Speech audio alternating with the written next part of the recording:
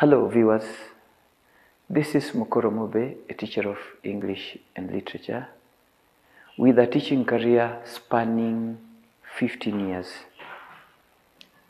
Apart from being a teacher of English and Literature, I'm a trained marker of Paper 3 NEC exams, as well as a panelist in the setting and markings of Papers 1 and 2. So, as I'm doing this video, I believe that all that I'm going to do is from a point of information, a point of knowledge, and definitely going to be helpful for candidates and pre-candidates as well as Form 1 and 2. So welcome. Today I would have wished that in our video we get to look at poetry and getting to understand that poetry is a vast area that finds itself tested in Paper 1 as well as Paper 2. To start with Paper 1, you must understand that in Paper 1 it is all about performance, and a performance would be involving questions like what's the rhyme scheme, describe the rhyme scheme, the pair of, you have to identify the pairs of rhyming words, as well as wanting you to perform a certain lines. They'll be asking you, how do you perform, for example, line 1 of stanza 3. So when such questions are asked, it's important to understand that it is response that much goes to performance and nothing more.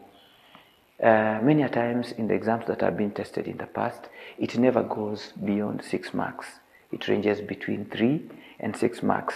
They may look negligible, but when it comes to the overall score, they count. So it's important that the students make a good score in that particular area. Well, when looking at Paper 2, it is also having quite a large area to which it can be tested. One of it is when it turns out to be a question 3, if in that case an oral narrative is not set. In these 20 marks that it holds, these are the areas that are likely to be tested. There's a likelihood that you ask something on the stylistic devices, and this can range up to 6 marks or more, because this may be involving identifying the stylistic device, giving the significance and such like. It's very likely that it can range up to 6 marks. There could be a likelihood that you are asked about the persona in a poem, and asking the persona here will be wanting your understanding and proper getting of the information that the poet or the artist is trying to present there. Therefore, the persona becomes key, and this one can only be having maybe a mark or 2. In fact, it can be up to 2 marks, because there will be an issue of identifying the persona and telling us the illustration that could be pointing to that particular persona. There is the part of mood. And then talking about mood here, we are talking about the prevailing atmosphere in the poem. So the atmospheric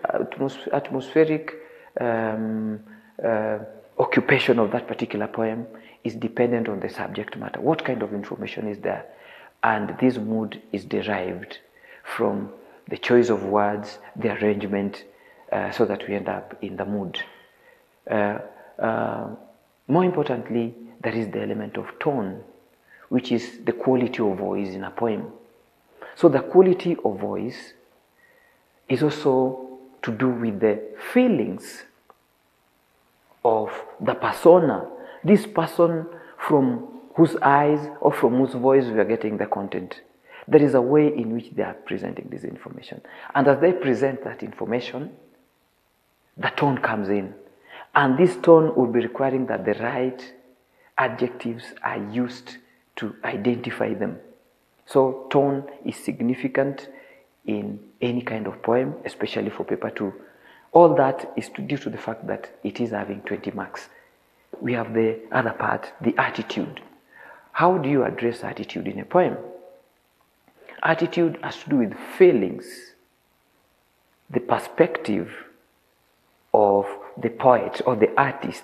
You know, when an artist is writing a poem, they have a particular information in mind that they'll be wanting to reach the public.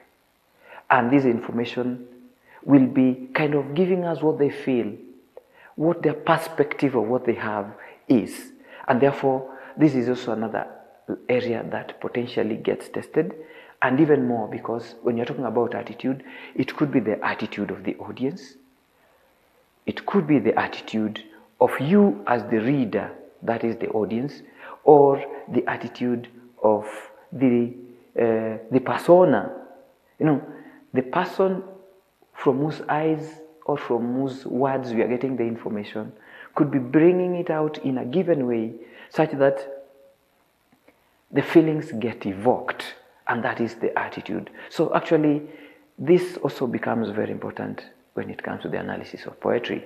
However, it is important to note that mood, tone, and attitude cannot be tested simultaneously. Owing to the previous or past experiences, if there is a test on tone, then definitely attitude is left out, mood is equally left out. So that means you don't have to belabor expecting all this in an exam. You can only expect one. And therefore, it is only important that we have the right choice of adjectives. There could be a good reason why the three can't feature in one exam. And the simple reason is, you could have situations where adjectives overlap. You have adjectives that stand in for attitude, and you get them in tone. So if it happens that in an exam they've asked tone and attitude, it is likely to give advantage to those students who have it right, and a disadvantage, a double disadvantage, if they don't have it right. Therefore, it is important that we have that one understanding that if there is attitude, you cannot expect tone. And if there is mood, you cannot expect attitude because of that overlapping adjectives that they use. So that is what we may say about that. As I go to the last bit there, themes or the subject matter in a poem. How do you get the subject matter in a poem? A poem, from the definition of the best words in best order for maximum effect, you'll be understanding that we are doing the poetic work and whose structure is stanzas, unlike prose where we have paragraphs. So these stanzas are compressed. That's why we are talking about maximum effect by use of the best words in their best order. Therefore, if you have to get that one right, it's important that the reading is done. And I'm not encouraging that we do a single reading and jump to trying to answer those questions.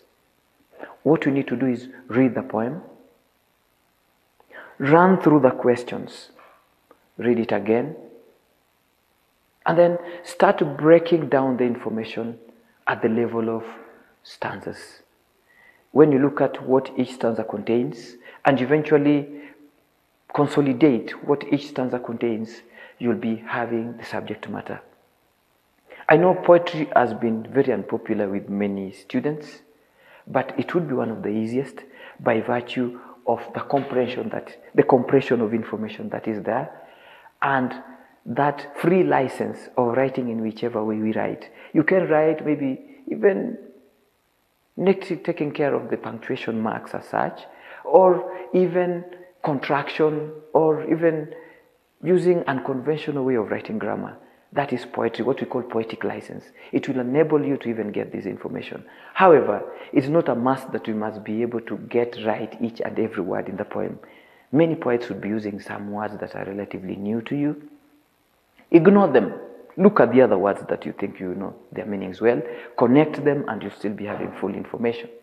Therefore, it is important that the subject matter is understood, because in it can be carrying up to 4 marks, because you'll be saying what the subject is and then you'll be providing illustrations. Therefore, As a whole, it is important that poetry is taken well and understood. In case you are a new viewer, I'm kindly requesting you to subscribe or give it a thumbs up so that we are able to get notified in case of other productions. I'm expecting that in the next programs, we'll have to be dealing with each of these items, but of course with the help of questions. We'll be getting a sample poem, and then we'll be trying to discuss these particular areas, as well as these ones in paper 1. That's the best way to go, and is a point of doing so many of them that we become very good students. So I hope to meet you in the next program. Thank you very much.